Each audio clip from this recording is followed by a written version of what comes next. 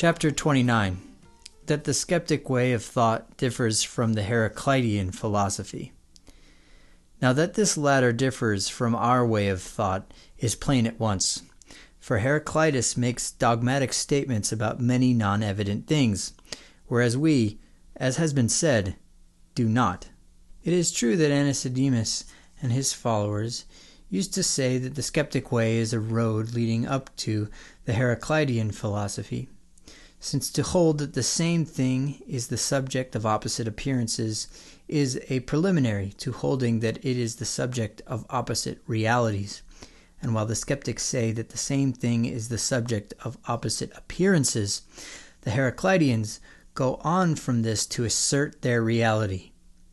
But in reply to them, we declare that the view about the same thing having opposite appearances is not a dogma of the skeptics, but a fact which is experienced not by skeptics alone, but also by the rest of philosophers and by all mankind. For certainly no one would venture to say that honey does not taste sweet to people in sound health, or that it does not taste bitter to those suffering from jaundice. So that the Heracliteans start from the general preconception of mankind just as we also do, and probably all other philosophies. Consequently, if they had derived their theory that the same thing is the subject of opposite realities from one of the skeptic formulae such as all things are non-apprehensible, or I determine nothing, or some similar expression, probably they would have reached the conclusion they assert. But since their starting points are impressions experienced not by us only, but by all other philosophers and by ordinary people, why should anyone declare that our way of thought is a road to the Heraclitean philosophy any more than any of the other philosophies, or even that the ordinary view, since we all make use of the same common material? Rather, it is the case that the skeptic way, so far from being an aid to the knowledge of Heraclitean philosophy, is actually an obstacle thereto, seeing that the skeptic decries all the dogmatic statements of Heraclitus as rash utterances, contradicting his ekpyrosis, and contradicting his view that the same thing is the subject of opposite realities, and in respect of every dogma of Heraclitus, scoffing at his dogmatic precipitancy, and constantly repeating, as I said before, his own I apprehend not, and I determine nothing, which are in conflict with the Heracliteans. Now, it is absurd to say that a conflicting way is a road to the system with which it is in conflict. Therefore, it is absurd to say that the skeptic way is a road leading to the Heraclitean philosophy. Chapter 30, wherein the skeptic way differs from the Democritean philosophy. But it is also said that the Democritean philosophy has something in common with skepticism, since it seems to use the same material as we. For, from the fact that honey appears sweet to some and bitter to others, Democritus, as they say, infers that it is really neither sweet nor bitter, and pronounces in consequence the formula not more, which is a skeptic formula. The skeptics, however, and the school of Democritus employ the expression not more in different ways. For while they use it to express the unreality of either alternative, we express by it our ignorance as to whether both or neither of the appearances is real, so that in this respect also we differ, and our difference becomes specially evident when Democritus says, but in verity atoms and void, for he says in verity in place of in truth, and that he differs from us when he says that the atoms and the void are in truth subsistent, although he starts out from the incongruity of appearances, it is superfluous, I think, to state. Chapter 31, wherein skepticism differs from Pyrrhonism. Some assert that the Cyreniac doctrine is identical with skepticism, since it too affirms that only mental states are apprehended.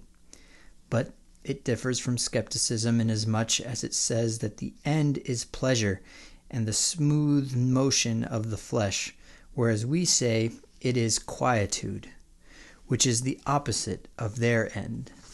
For whether pleasure be present or not present, the man who positively affirms pleasure to be the end undergoes perturbations, as I have argued in my chapter of the end. Further, whereas we suspend judgment so far as regards the essence of external objects, the Cyrenaics declare that those objects possess a real nature which is inapprehensible. Chapter 32, wherein skepticism differs from the Protagorean doctrine. Protagoras also holds that man is the measure of all things, of existing things that they exist, and of non-existing things that they exist not. And by measure he means the criterion, and by things the objects, so that he is virtually asserting that man is the criterion of all objects, of those which exist, that they exist, and of those which exist not, that they exist not. And consequently he posits only what appears to each individual, and thus he introduces relativity. And for this reason he seems also to have something in common with the Pyrrhonians. Yet he differs from them, and we shall perceive the difference when we have adequately explained the views of Protagoras. What he states then is this, that matter is in flux, and as it flows, additions are made continuously in the place of the effluxions, and the senses are transformed and altered according to the times of life and to all the other conditions of the bodies. He says also that the reasons of all the appearances subsist in matter, so that matter, so far as depends on itself, is capable of being all those things which appear to all. And men, he says, apprehend different things at different times, owing to their differing dispositions. For he who is in a natural state apprehends those things subsisting in matter which are able to appear to those in a natural state, and those who are in a non-natural state, the things which can appear to those in a non-natural state. Moreover, precisely the same account applies to the variations due to age, and to the sleeping or waking state, and to each several kind of condition. Thus, according to him, man becomes the criterion of real existences, for all things that appear to men also exist, and things that appear to no man have no existence either. We see, then, that he dogmatizes about the fluidity of matter, and also about the subsistence therein of the reasons of all appearances, these being non-evident matters about which we suspend judgment.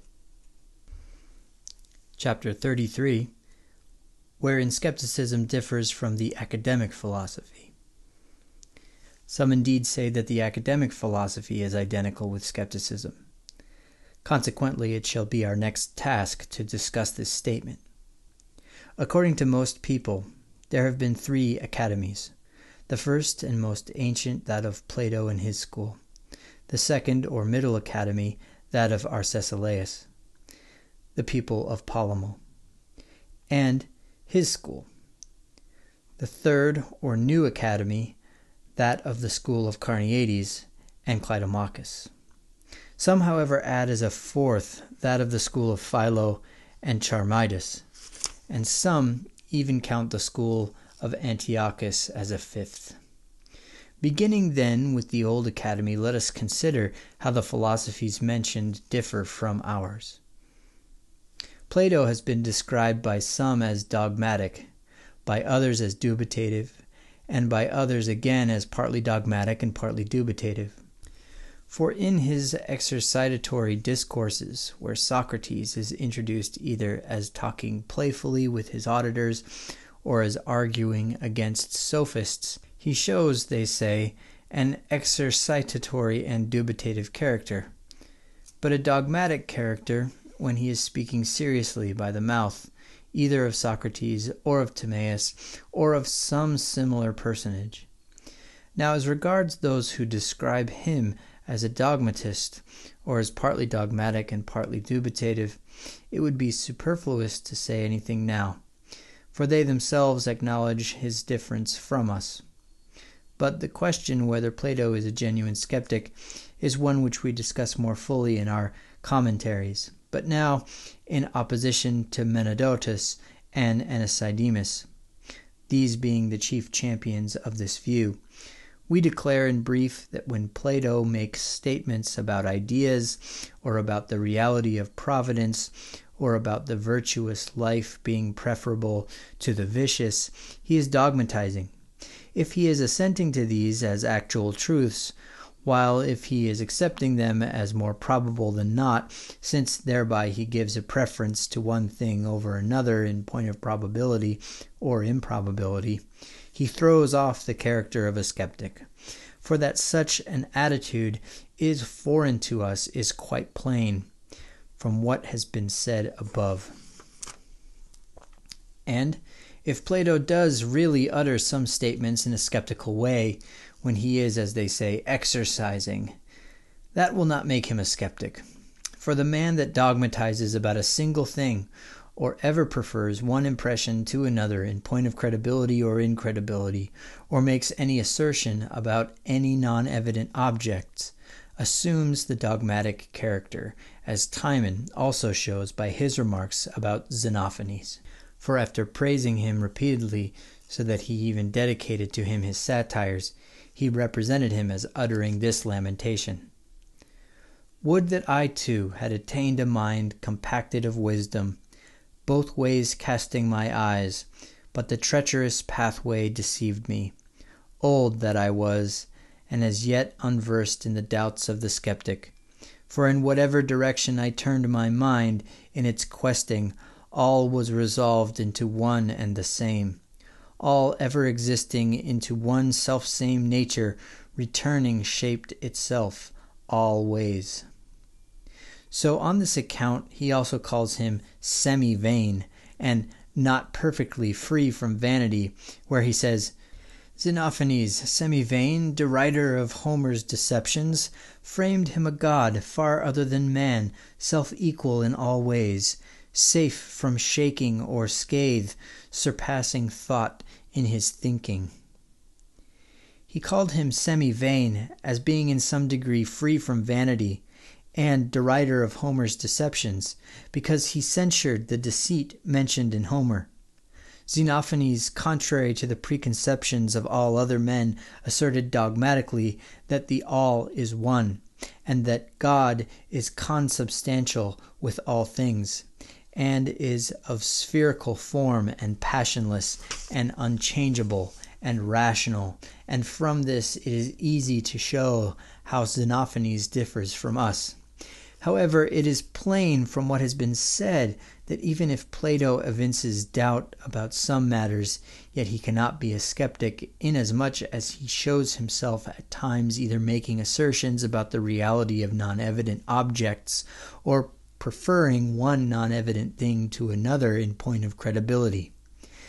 The adherents of the new academy, although they affirm that all things are non-apprehensible, yet differ from the skeptics even, as seems probable, in respect of this very statement that all things are non-apprehensible, for they affirm this positively, whereas the skeptic regards it as possible that some things may be apprehended. But they differ from us quite plainly in their judgment of things good and evil. For the academicians do not describe a thing as good or evil in the way we do, for they do so with the conviction that it is more probable that what they call good is really good, rather than the opposite, and so too in the case of evil, whereas when we describe a thing as good or evil, we do not add it as our opinion that what we assert is probable, but simply conform to life undogmatically, that we may not be precluded from activity. And as regards sense impressions, we say that they are equal in respect of probability and improbability, so far as their essence is concerned, whereas they assert that some impressions are probable, others improbable. And respecting the probable impressions, they make distinctions. Some they regard as just simply probable, others as probable and tested, others as probable, tested, and irreversible. For example, when a rope is lying coiled up in a dark room, to one who enters hurriedly it represents the simply probable appearance of being a serpent.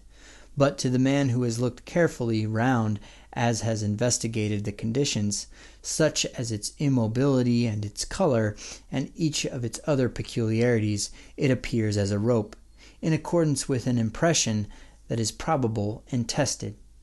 And the impression that is also irreversible or incontrovertible is of this kind. When Alcestis had died, Heracles, it is said, brought her up again from Hades and showed her to Admetus, who received an impression of Alcestis that was probable and tested. Since, however, he knew that she was dead, his mind recoiled from its assent and reverted to unbelief. So then the philosophers of the new academy prefer the probable and tested impression to the simply probable, and to both of these the impression that is probable and tested and irreversible. And although both the academics and the skeptics say that they believe some things, yet here too the difference between the two philosophies is quite plain. For the word believe has different meanings. It means not to resist, but simply to follow without any strong impulse or inclination, as the boy is said to believe his tutor.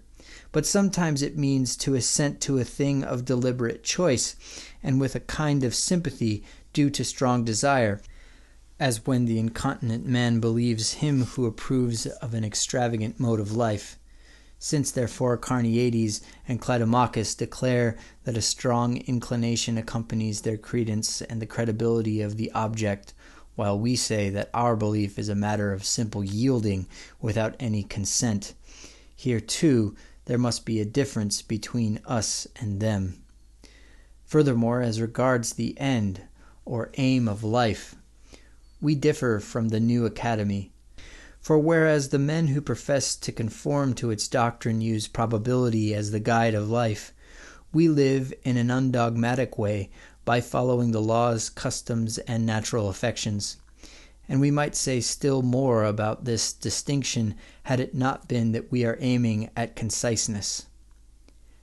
Arcesilaus, however, who was, as we said, the president and founder of the Middle Academy, certainly seems to me to have shared the doctrines of Pyrrho, so that his way of thought is almost identical with ours.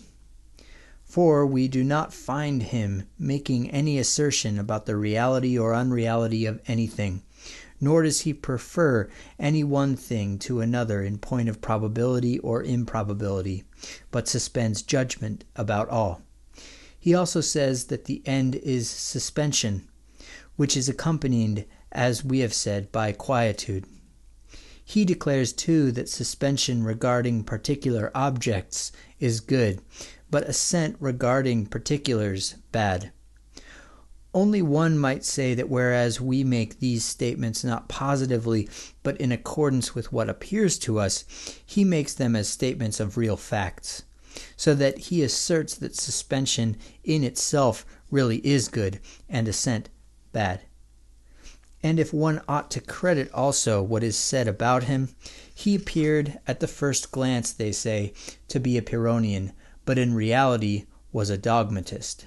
And because he used to test his companions by means of dubitation to see if they were fitted by nature for the reception of the Platonic dogmas, he was thought to be a dubitative philosopher, but he actually passed on to such of his companions as were naturally gifted the dogmas of Plato. And this was why Ariston described him as Plato the head of him, Pyrrho the tail, in the midst Diodorus, because he employed the dialectic of Diodorus, although he was actually a Platonist. Philo asserts that objects are inapprehensible so far as concerns the Stoic criterion, that is to say, apprehensive impression, but are apprehensible so far as concerns the real nature of the objects themselves. Moreover, Antiochus actually transferred the Stoa to the Academy, so that it was even said of him that in the Academy he teaches the Stoic philosophy, for he tried to show that the dogmas of the Stoics are already present in Plato. so that it is quite plain how the skeptic way differs from what is called the Fourth Academy and the Fifth. Chapter 34. Whether medical empiricism is the same as skepticism.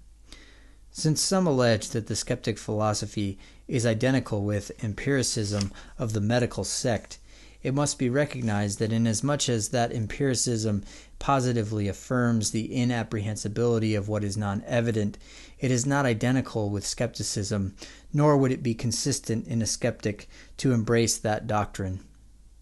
He could more easily, in my opinion, adopt the so-called method, for it alone of the medical systems appears to avoid rash treatment of things not evident by arbitrary assertions as to their apprehensibility or non-apprehensibility, and following appearances derives from them what seems beneficial in accordance with the practice of the skeptics. For we stated above that the common life, in which the skeptic also shares, is fourfold, one part depending on the directing force of nature, another on the compulsion of the affections, another on the tradition of laws and customs, and another on the training of the arts.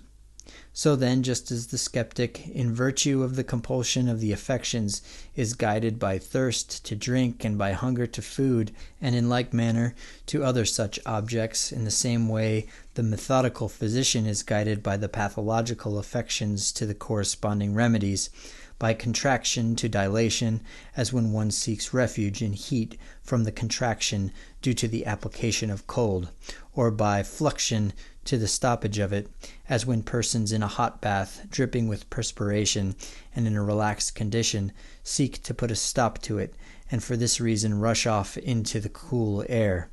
And it is plain, too, that the conditions which are naturally alien compel us to take measures for their removal, seeing that even the dog, when it is pricked by a thorn, proceeds to remove it, and in short, to avoid exceeding the limits proper to an outline of this kind by a detailed enumeration, I suppose that all the facts described by the methodic school can be classed as instances of the compulsion of the affections, whether natural or against nature.